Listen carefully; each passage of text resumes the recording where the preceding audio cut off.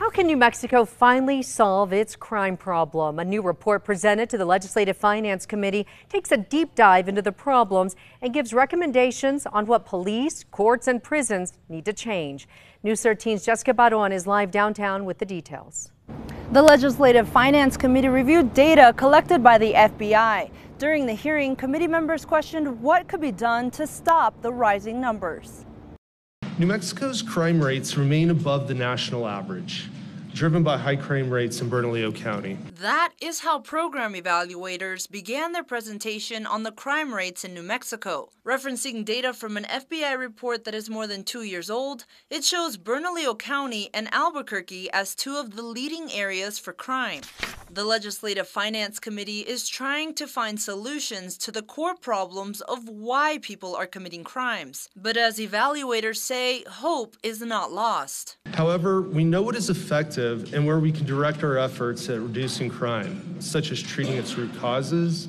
During the hearing, evaluators provided a list of recommendations to target major crime problems.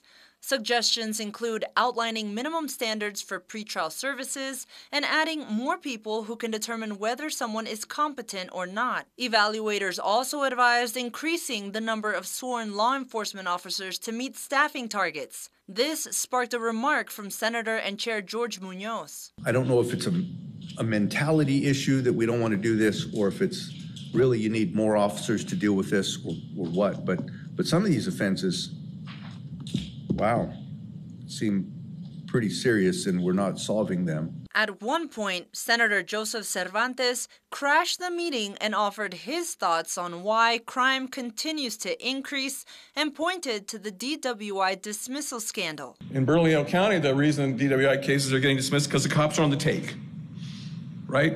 What are we afraid of saying? They were getting paid off. It's not that hard to train police to do it right. And when they're not doing it right, maybe the people that are supposed to be in charge of them should be replaced. The report also states the legislature has appropriated roughly $829 million to address crime over the past 3 years. Back to you. All right, thank you, Jessica. Other recommendations listed included having joint patrols in hotspot areas between the Albuquerque Police Department and Bernalillo County Sheriff's Office.